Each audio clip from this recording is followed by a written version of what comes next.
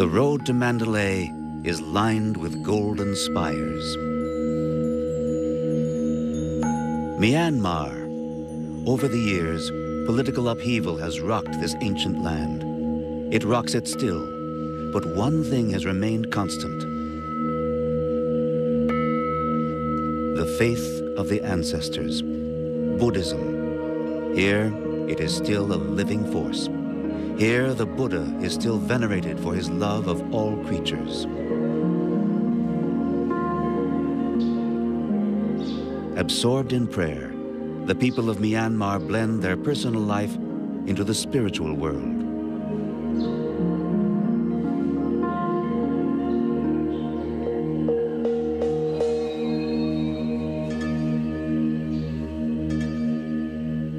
There are no riches unless they are placed in the service of Buddha. Believers donate golden statues and jewels. And of all the gifts in Myanmar, the most precious is a stone from deep within the earth. The ruby.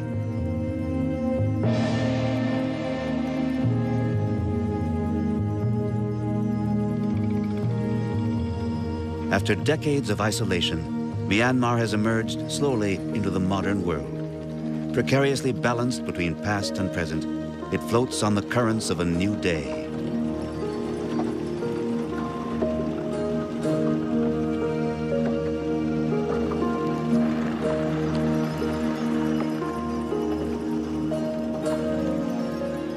To journey here is to step back in time to a world of mystery and beauty. A land as hard and as lovely as its symbol, the ruby.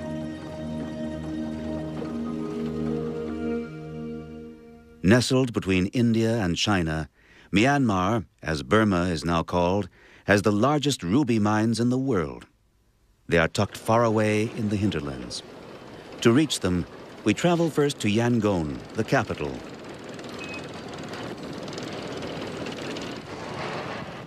The harbor is the gateway to the outside world.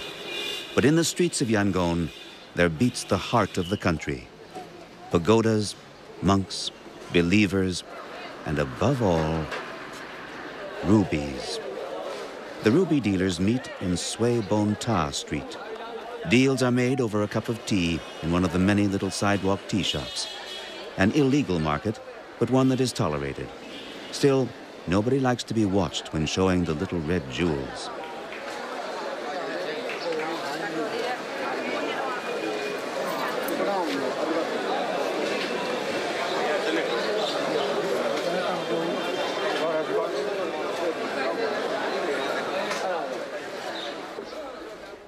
Tea and rubies.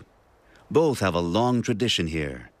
100 years ago, it was the Maharajas who sold their rare gems to the Europeans. Today, the military controls the state ruby mines, and the country too. With Captain Kin Ng Zhao, we are about to undertake an incredible journey deep into the heart of an area that has long been closed to foreigners. A military zone, still top security. We set off from Tung Gi and travel into the notorious Golden Triangle, perhaps the most infamous drug-growing region on Earth. Heading to Mong Shu on the mountain Loi Sok Tok, we will be the first foreign team to film in one of the largest and most dangerous ruby mining areas in the world. Mong Shu, it was found out last 4 years ago, and still the area is not very secure, and then that's why you are the first person to get there as a foreigner. The area around Mong Shu achieved notoriety as the territory of the warlord and drug kingpin Khun Sa, who battled the Burmese government and its forces for years.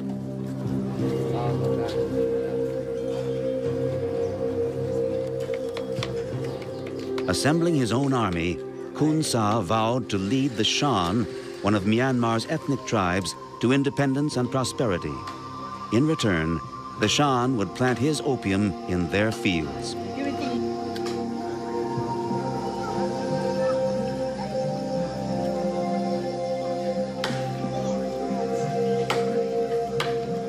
Today, after years of civil war, the peasants are as poor as ever.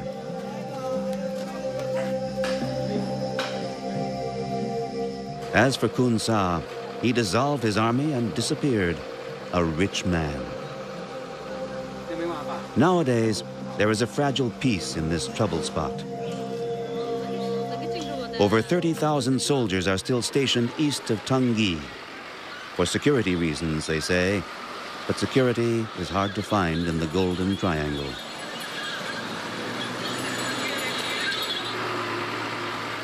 We too are given an escort of 60 soldiers.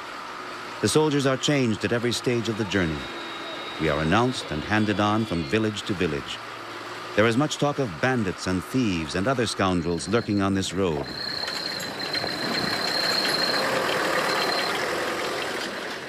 The worst enemy, however, is the road itself. When we set off from Tangi, a journey of 170 miles lay ahead of us. But the deeper we penetrate into the military area, the more frequent the breakdowns.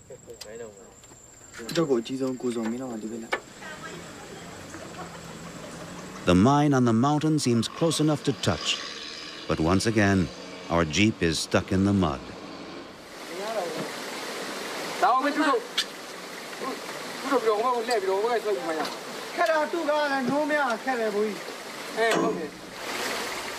This time, it looks bad.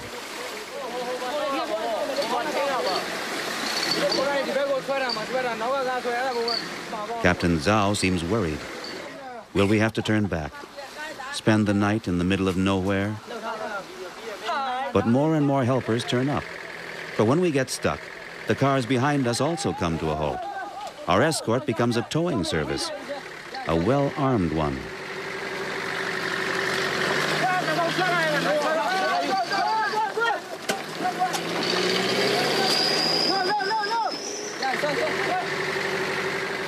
The monsoon season, though nearly over, is still wearing away the muddy track. We slog ahead another half mile, and then, finally, come to a dead halt. The last half mile will have to be covered on foot. This is the end of the world. Or it was, until the first Shan families discovered rubies. It was found by some native people, but they don't know it's a precious stone, and they sell it out to some Chinese merchant at very cheap rate. And then this new come and spread out, and then many people go there, and it's become like a ruby rush. We arrived just before dusk in Loy Sok Tok. It's taken us 2 full days to cover 170 miles. Long after nightfall, we hear the distant sounds of the pumps and generators. Yet the mine is nowhere in sight. We are deep in the mountain jungle of Myanmar, deep in the heart of the country.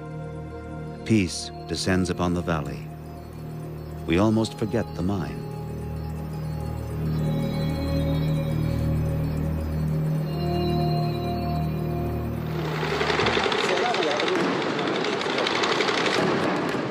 But dawn comes up like thunder in Myanmar.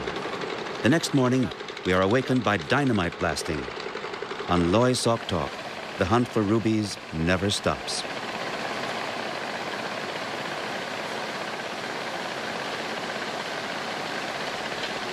"50,000 people live on this mountain, and for most of them, life is restricted to a few square yards, the area they work in the mine.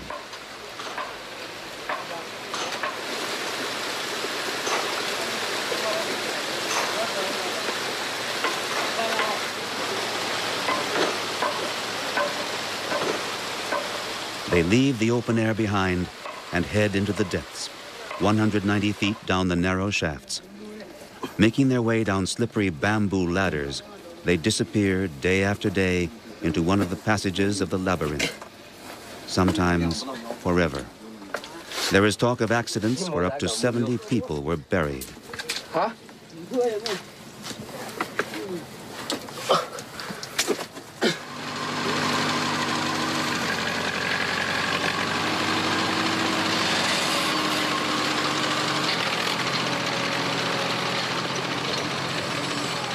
While the technology is not modern, work at this mine does follow a system. The rubies must be lured from the mountain, the gems separated from the rock, and so a great human machine has been assembled.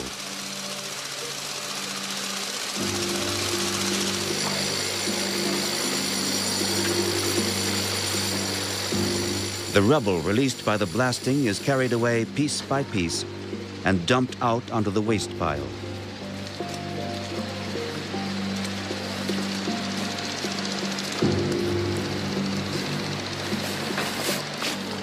Hundreds of times a day, the men carry the rocks down the muddy steps. In rain and heat, they march in single file to unload their stones.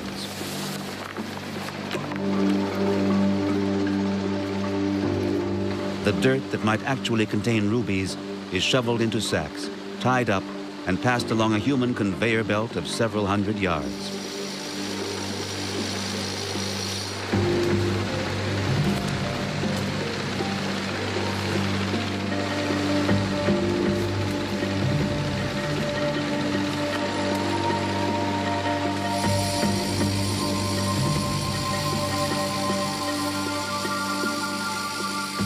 Again and again, day in and day out, the same motions send the sacks down the line to the first sorting station.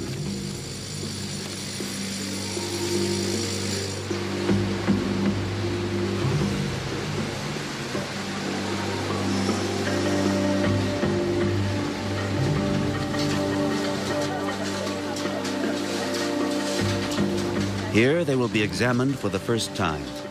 In large sorting pens, the stone is separated from the dirt.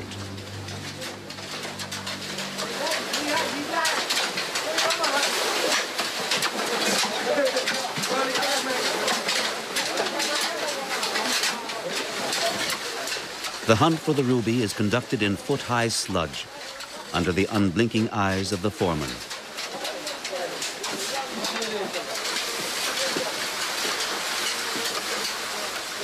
Washing down the dirt, the men cull the stones from the mud.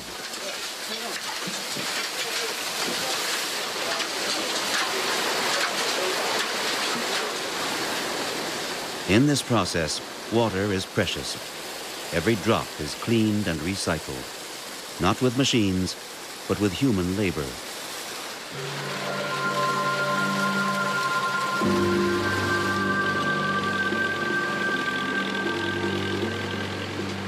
Life in the mines may seem harsh, but Myanmar is one of the 10 poorest countries on earth. And here at Loy Sok Tok, each worker actually earns double the national wage, 4,000 jets, about $40.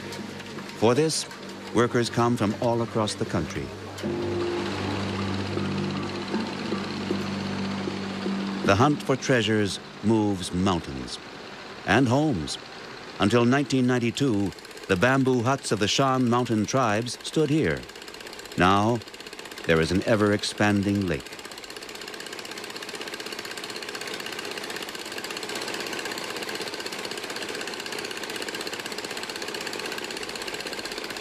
How many tons of earth have been turned over in search of the ruby? No one has counted. But the work never stops, and the cycle is never broken.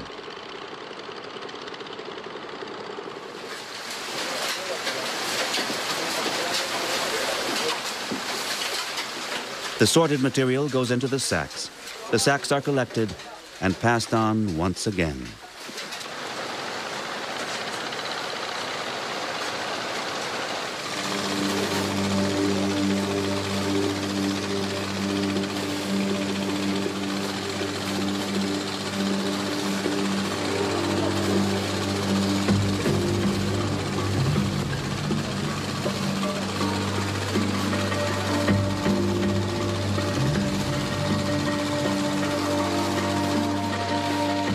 Next stop is the lift, which will take the pre-sorted stone to its final sorting in the tent at the entrance to the mine.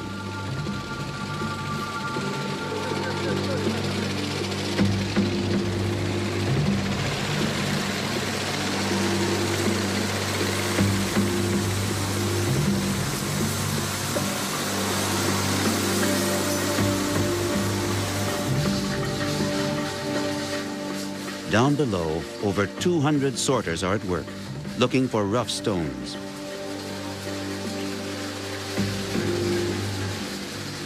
They toss and turn their sieves of gravel and dump them out onto the tables nearby.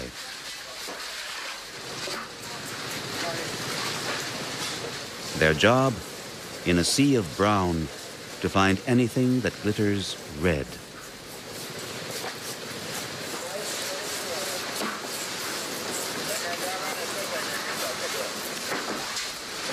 No one speaks. They stare at the gravel before them, searching, sorting. The waste pile at their feet grows. For hours on end, they stand on sharp stones and splinters, motionless, always in the same position. They sort with one hand, the left hand folded behind the back.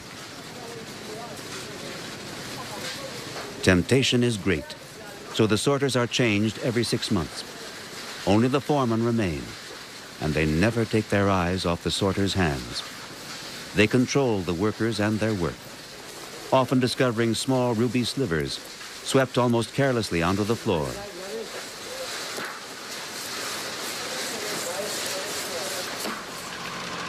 Hard as it may be to imagine, precious gems worth millions of dollars see the light of day here every month.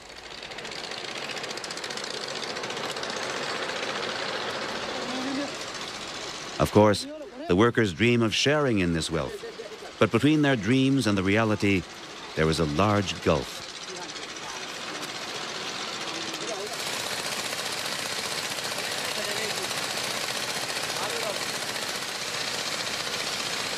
They live under the most extreme conditions. The free board and lodging they get from the mine owners mean, for most of them, little more than a tarpaulin, a camp bed, a hovel in the midst of dirt and noise.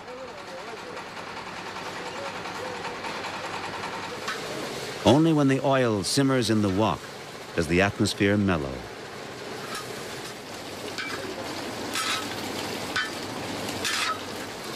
But there is an unwritten law in the camp. The military is prepared to turn a blind eye on the occasional smuggled ruby as long as the lion's share remains untouched. They know that a few smuggled rubies arouse dreams in the miners which keep them going in their hard labor.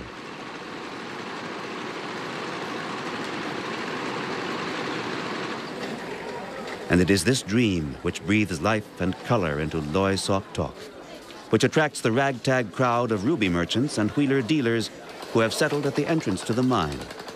When the workers leave the mine in the evening, the dealers are waiting for them. Meal stones are at issue here, small stones sold to supply a family's basic needs.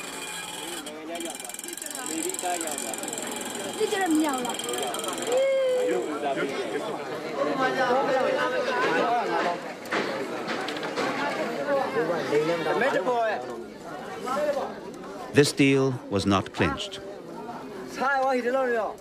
But not far away, another exchange meets with success.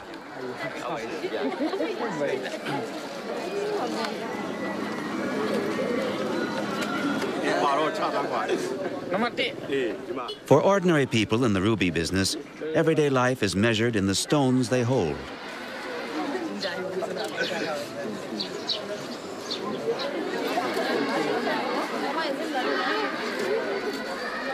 Children rummage at the women's feet, searching the ground for tiny ruby splinters.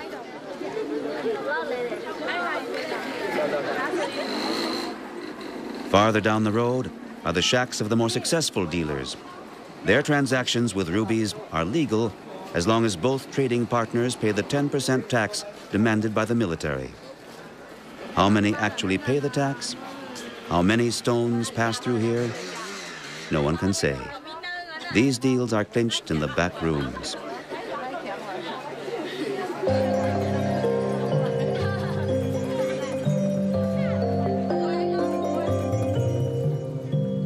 There, too, are the small grinding shops, where, in the dim light, the ruby receives its final touches.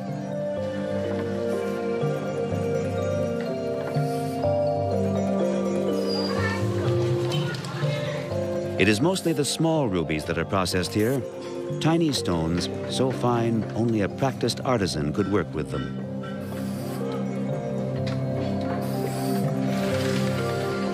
On the Ruby Mountain, business is booming. There are gemstones enough for everyone. However, most of the profit does not flow through the shacks and the back rooms of Loy Sok Tok. It comes here. The military has its own experts who sort the stones according to quality and size. On the table is the daily yield from 6 state mines. Mr. Ko Mo Win, a sorter, explains the collection process.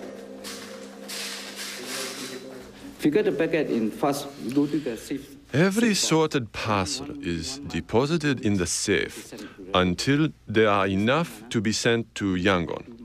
That's at least once a month, sometimes twice. We ask about the bundle he's holding right now. Okay, so, not good, not bad.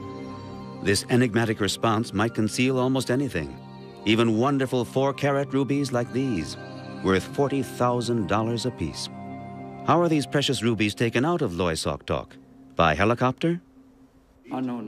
No. We always send the rubies to Yangon with an escort, accompanied by bodyguards, as it were. The stones are usually taken to Yangon in 5 or 6 army buses. This load here will be escorted by 3 or 4 cars. Ruby transport as a military operation. The valuable cargo is in heavily armed hands. But here, there are always risks. The road is treacherous, and our convoy hits trouble. 2 soldiers are injured in the accident, and the Ruby caravan grinds to a halt.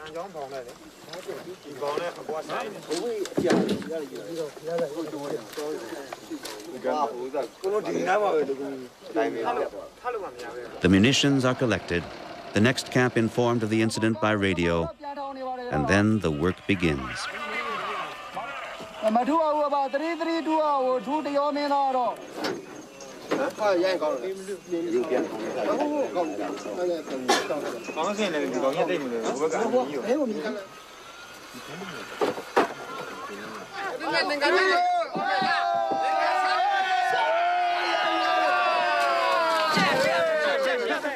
Anyone who sets off for the Ruby Mountain reckons with the worst. The route always seems to take its toll.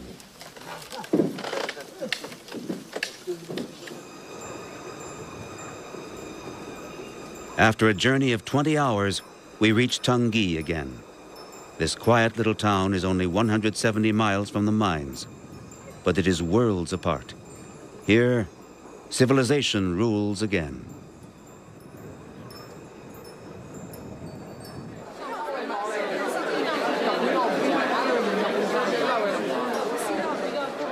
The Ruby Market in Tungui is the meeting place for the buyers who do not wish to dirty their hands in the mud of Mengshu.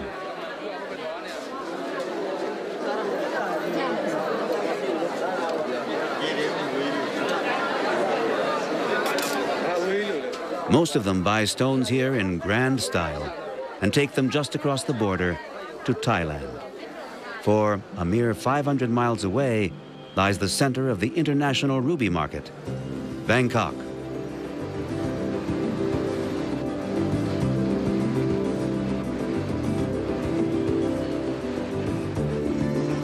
The International Jewelry Trade Center has a daily turnover which Myanmar could only dream about.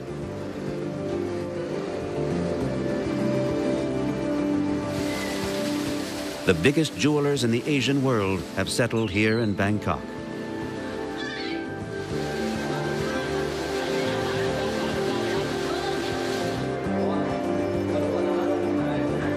They present the rubies in glitter and splendor, as the world knows them, under glass.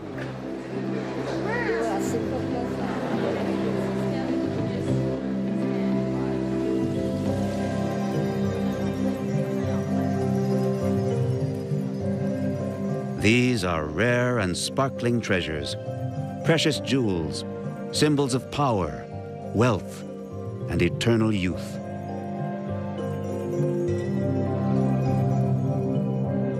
And yet, it seems fitting that these gemstones are blood red, the red of life and suffering.